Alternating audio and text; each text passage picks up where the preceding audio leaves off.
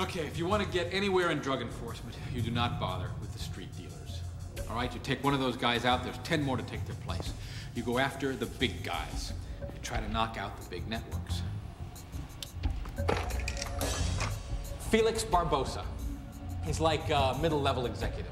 He supplies the guys who supply the guys who supply the street. Now, he gets his stuff from the importer, Anton Gallegos. Gallegos is #1 importer in the West Coast. 40% of all of the drugs in Los Angeles go directly through this guy. Very cute. He's able to do this largely because his uncle, Hector Guzman, is an influential Latin American politician.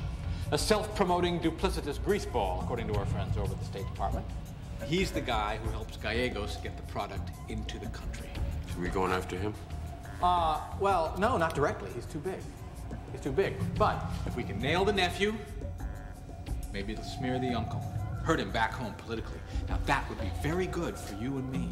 That would get us some friends in high places, if you know what I'm saying. But we want the uncle. We want Guzman. John, listen. Will you stay with me? One step at a time, all right? You go for Barbosa, and then Gallegos. Nice and orderly. See, the beauty of that is that it protects your ass. Okay.